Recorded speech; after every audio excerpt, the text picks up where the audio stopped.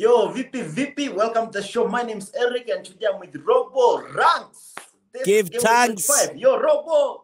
What's up, bro? Long time ain't seen you, man. Keep hearing your voice in London, UK. You are the voice of East Africa when it comes to football, but your predictions in AFCON was wrong, son. It's only for that game, though, but I'm happy at least. Sadio Mane won it. We good. Mohamed Salah will try next year. Yeah, well, I think with Mohamed Salah, it could have gone both ways, but I'm happy that Sadio Mane is a happy man because he's a brother that we all adore. And when we see him play for Liverpool, as often he plays without a smile. And I think if he had missed that penalty, he would be broken. We'd have a problem. And I think Salah's strong enough. He could take a penalty, miss a penalty, or lose out on the AFCONs and go against. But I'm really happy for Sadio Mane. He's my guy. Big up Sadio. Big up all the Senegalese, bro. Okay, let's go on to the Premier League. Yes. First game, the early kickoff on Saturday. Man United do play Southampton, the early kickoff. Yeah, the early kickoff game. Well, all eyes can tell us Man United are currently in the mud.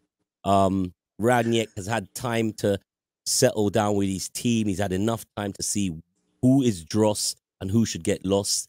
And he hasn't come to a conclusion finally on what is a settled team. There's still some of that Ole Gunnar Solskjaer flavor going on in the team. And I think he's got to make a decision. He's been making bold decisions with CR7, and obviously Pogba's now in the frame. He's going to have to make a decision on his back line. He's going to have to make a decision on central mid.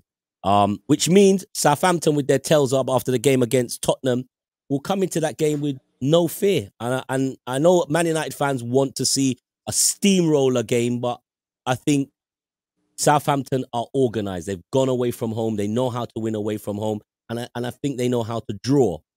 But I think Man United, I think Ranx will put his foot down this weekend, and it might just be a 2-1, but they will score. Southampton will score, but I think it'll be a Man United victory.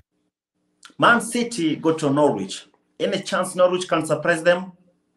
I don't know. I don't know if Pookie can do a Pookie. I want Pookie to do a Pookie. But Pookie's not Pookieing. But he's scoring his goals. But can you imagine if they go there and get something? And usually the teams at the bottom of the table scrapping. The scrap doesn't start yet, Eric. You know the scrap starts in March. Yes. That's where teams are like, I know I've got my 38 points. I'm good. The teams close to the bottom are not good, i.e. Brentford and teams like that. So the scrap doesn't start yet. They're still kind of working out who's going to come down with them.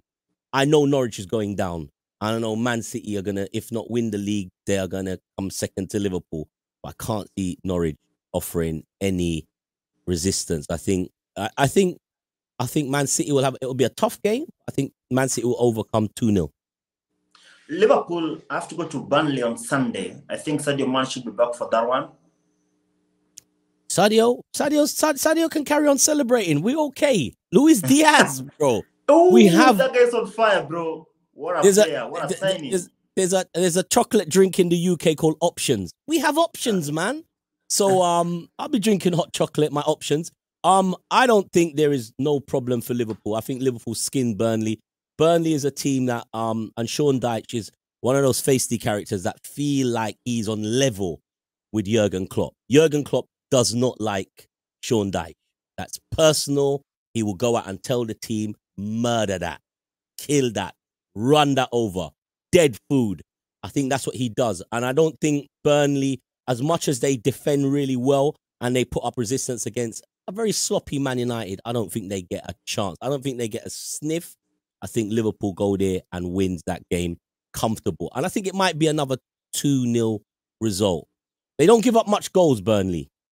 So I don't think it's going to be a total murderation, but I can't see Burnley getting a sniff. I don't think they lay a glove on Liverpool.